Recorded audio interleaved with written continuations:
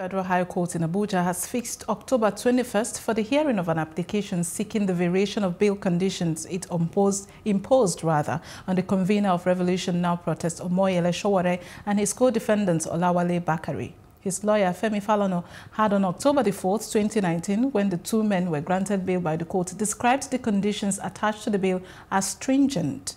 Another lawyer in Sowore's legal team, Marshal Abubakar, confirmed the date for the hearing of their clients' bail applications.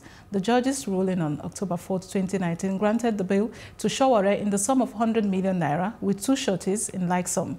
The two sureties must have landed property in Abuja worth 100 million naira each and must be resident in the city, the judge ordered.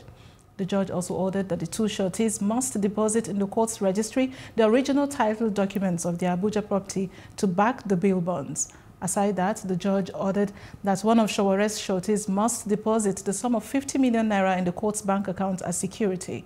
She also ordered that the sureties, who must swear to affidavits of means also to produce in court evidence of tax clearance for years 2016, 2017 and 2018 respectively.